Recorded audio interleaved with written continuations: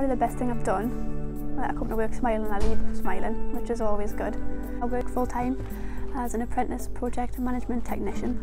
I'm also a mum of 3 boys. It was when my youngest birthday was coming up to 3, his 3rd birthday, and I was like, I need to start doing something now. He can go up to preschool, he can do his thing. I want to start doing my thing. I want to start beating Aimee again. But I was very scared because I didn't know how I'd manage working, children and everything else. I really needed a job that was a bit more flexible so I could start a little bit later, so I could take the kids to school and then I just need them picking up. I needed a job like that, and there's not many jobs. A lot of jobs are 9 to 5, which would be pretty hard for me to manage. I can speak to my line manager and say, oh, can I work from home this morning? I need to go and see a play for my child. I don't miss them now, so that helps me, like, my mental well-being as well. My line manager's now said that he thinks I'm ready to do my own sort of programme of works. So I'm just starting to ease my way into that now and have my own thing under my name.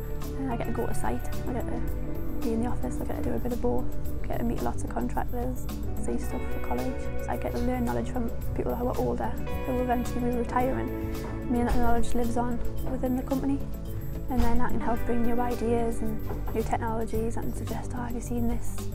Working for Northumbrian Water has allowed us to do my health side of it as well, because I can be a wellbeing champion, and I've just completed my mental health first aid course, so I'm a mental health first aider now, so I still get to do that side of things and do the construction side of things, so it meets both my wants.